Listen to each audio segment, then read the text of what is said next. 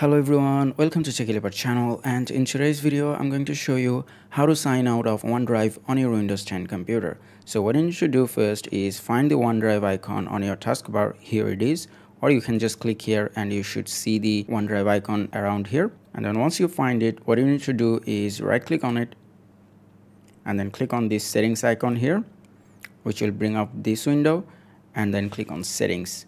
And then you will see this window. Now if you can't find OneDrive in here, what you can do is go to your file explorer and you should see OneDrive on the left, and then when you right click on it and then go to settings, this same window will come up.